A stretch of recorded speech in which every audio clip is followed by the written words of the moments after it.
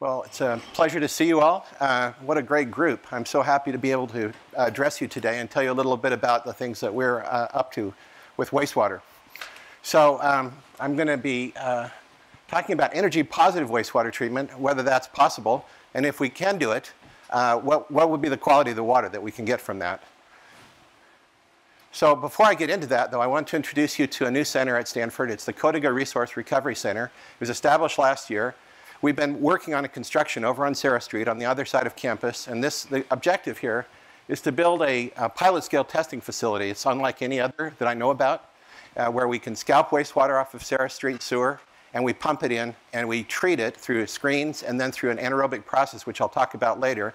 And then we have different qualities of water that can go to test beds where we can test mobile units. And so this is an exciting center, and we're going to be engaging a lot of different students in this activity. So in terms of how this operates, we have basic research that we need to scale up. And because at the bench scale, it's not meaningful, basically, until we get it to pilot scale with this kind of technology.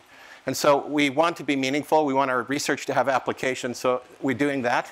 And we have Woods Institute, Renew It, as basic research as being funded through those mechanisms. And that gets us to bench scale. And then we need to move beyond that to full scale.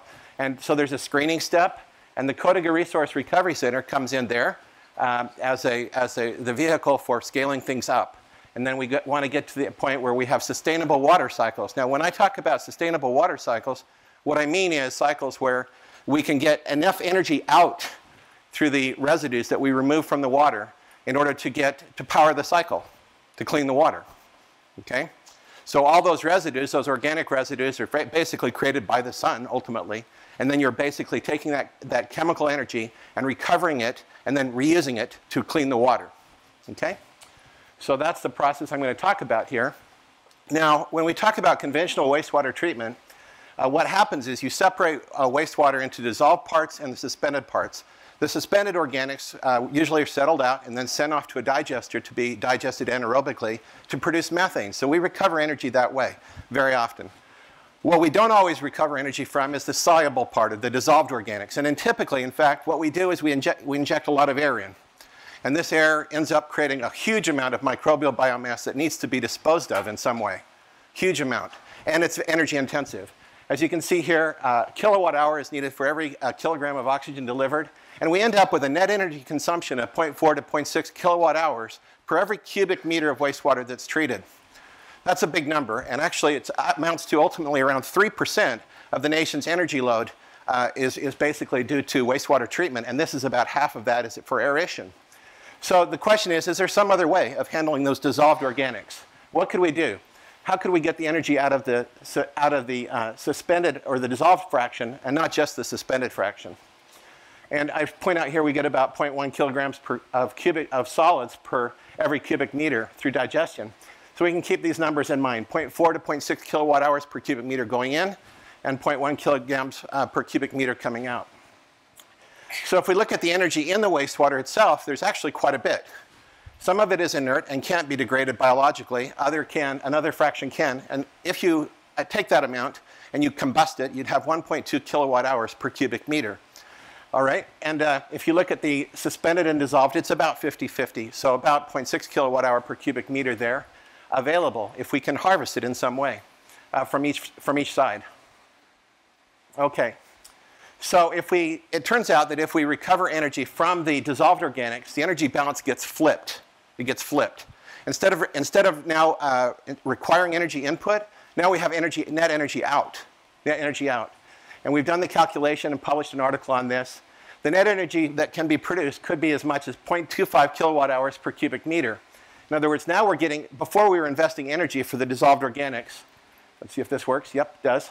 So before we're investing energy here, and the net result was 0.4 to 0.6 kilowatt hours per cubic meter in. And now we're talking about getting 0.14 kilowatt hour per cubic meter out as methane or as electricity. And then biogas here is also being produced. So if you sum those two, we end up with 0.25 kilowatt hour per cubic meter going out. That's what's possible if we can recover that energy. So recent pilot scale testing of a fluidized bed membrane bioreactor in Korea indicates that this is possible. And Professor Perry McCarty, that's the gentleman in the middle there, is an emeritus professor from Stanford who went there and for several years in Inha University was a resident researcher, and basically led a group that developed this technology. And we will be testing it for the first time at the Kodaga Resource Recovery Center in the United States, I should say. First time in the United States. It was developed in Korea. So dissolved organic matter converted to methane, and then with combined heat and power converted to electricity, and that can drive, that can be through an engine. Okay, so this is a seminal paper describing that process that they just published. Now, what's exciting about this is that performance is excellent, even at low temperatures. And in the past, we've always thought that it was impossible to treat wastewater at low temperatures and get efficient removal of the organic matter. All the research to date had been basically said that was impossible. But with this system, for reasons I don't have time to go into very much right now, we're able to, you actually have a small footprint, high quality effluent. That's the key thing. It meets the standards for wastewater treatment. Low solids production, much lower than what you're talking about with aerobic systems. And overall recovery of electrical energy is about 32%. And this level of energy would enable net energy zero wastewater treatment. So this is a system. You have little activated carbon beds where the fluidized by upflow of water. And some of them have membranes in them, and we can suck the water out after it's been cleaned and up by the microbes. Okay? So it turns out that with this process, there's additional heat, and there's also a small amount of biosolids produced. And what that means is that when you have a small amount of biosolids, you can dewater it, and say you get it to 85% water, 15% solids. And now because you have so much more energy, so much more heat, you can potentially completely dry out the solids, which was never possible before. And so you can take that heat, and so we get the electricity, which I already described. We get that heat. We can now make steam and dry out these solids. When these solids are all dried out, now they can be combusted, and you can create syngas. And so we end up with much less biosolids. We go from 100 down to 10 grams of ash. Okay, so 90% reduction in the solids that need to be carted off and managed somewhere. And then another 0.1 kilowatt hour per cubic meter can come from the syngas that's through a gasification of those solids. So now we add the total. We have 0.25 plus 0.1. We're now at 0.35 kilowatt hour per cubic meter out. Okay, so when you're done with this, nitrogen's still in the wastewater. You say, well, that could be bad. Well, it could be bad. If you're discharging to the environment, it would cause problems. But if you look at it for agriculture, it's perfect.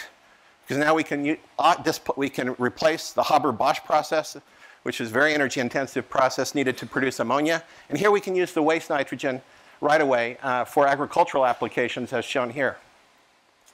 Now, if you do need to get rid of the nitrogen, which is often the case on the coastal regions, we can't recycle all the water. And so then it turns out that it's really critical that we remove that through some means that doesn't take so much energy.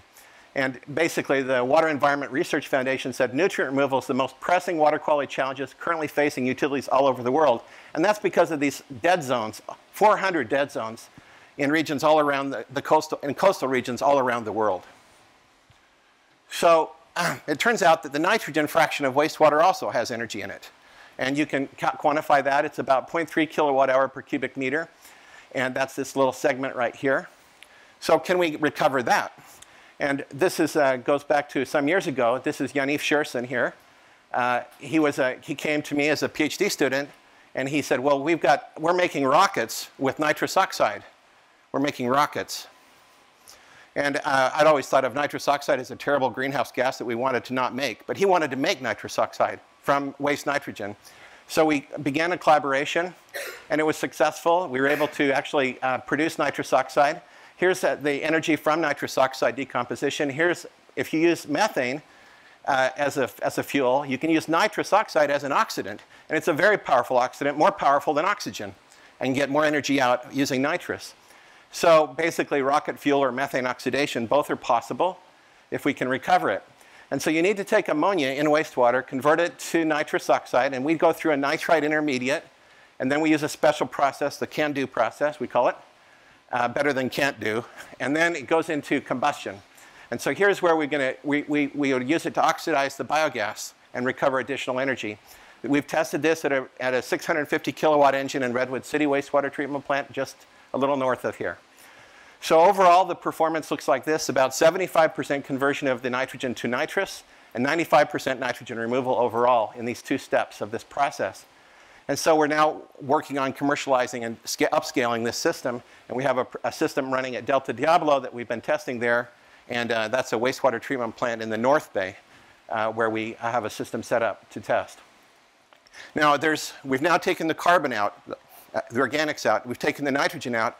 There's still another opportunity to do something with more energy recovery. And that is because, at least on plants that are near the ocean, when you discharge that wastewater, it's almost fresh. It's almost fresh water.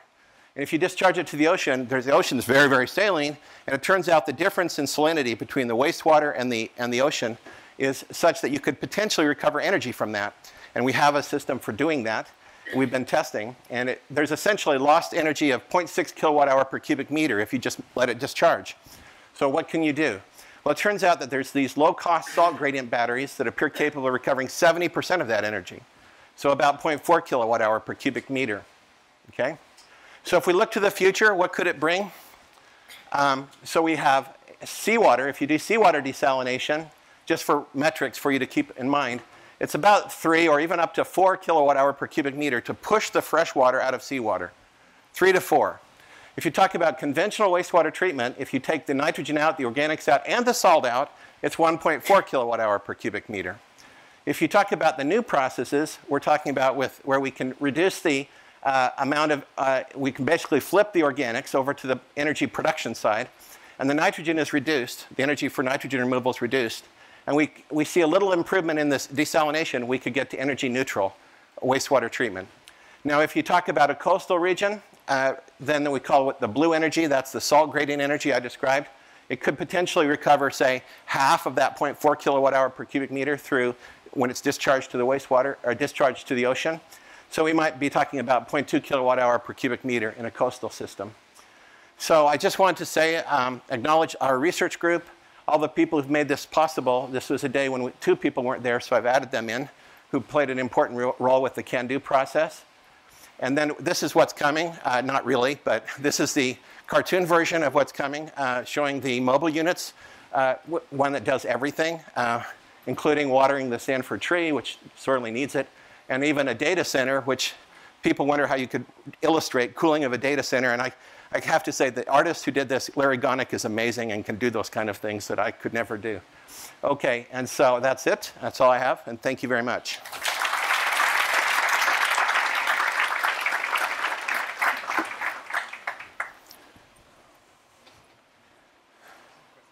There's a comment question here. Yeah. Where do you see this really being Okay, so the questions are 2. There's mobile units. How do we see that being applied? And also developing world, right?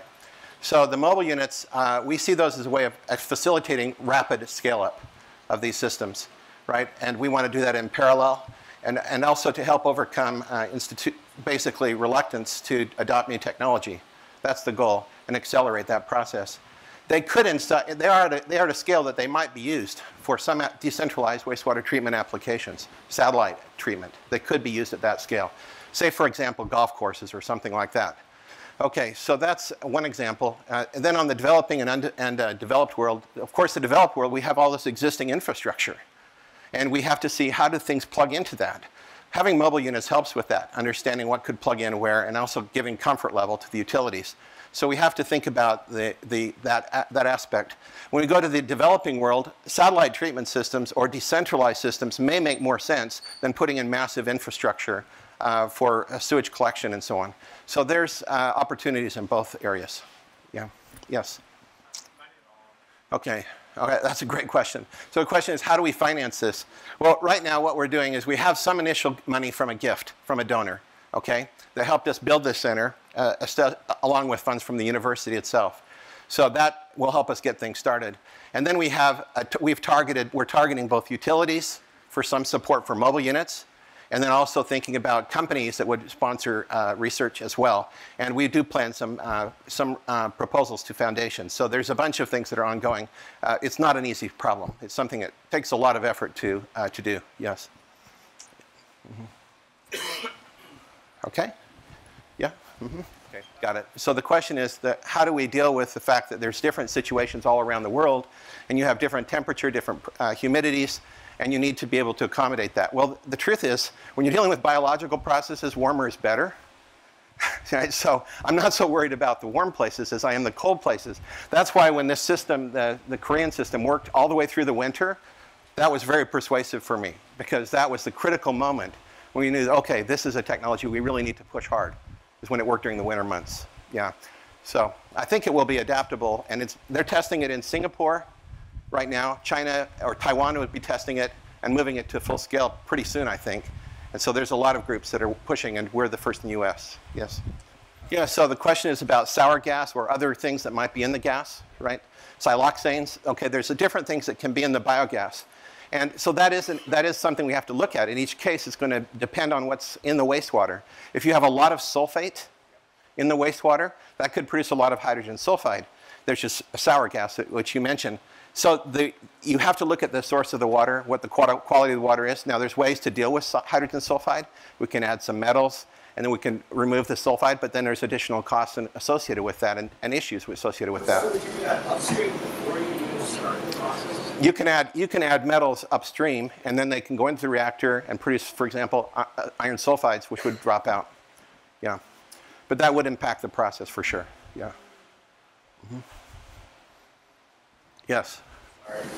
Another question. Can you go into more detail about the seawater, freshwater, and anaerobic creation? Yeah. So we have a salinity. This is work originally developed by Yi Shui's group in material science. And they developed this thing called the mixing entropy battery, they call it.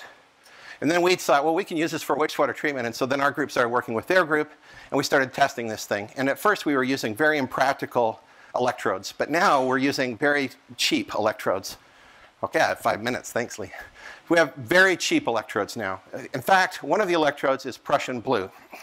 So Prussian blue, some of you are wearing Prussian blue. Right now, you're wearing Prussian blue.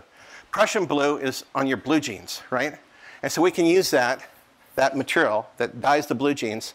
It will actually change redox state, okay, when you use it as an electrode. It goes from one state to another, okay, depending on whether it's accepting or giving up electrons, okay. It can toggle back and forth. And then there's another electrode which we use, which is it's called PPY. It's an organic polymer.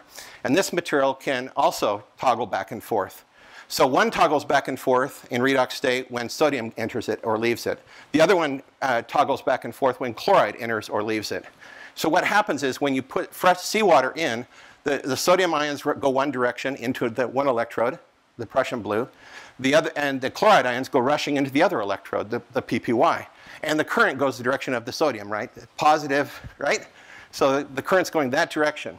Now all of a sudden, when you stop that flushing with seawater, and now you flush with fresh water, guess what happens?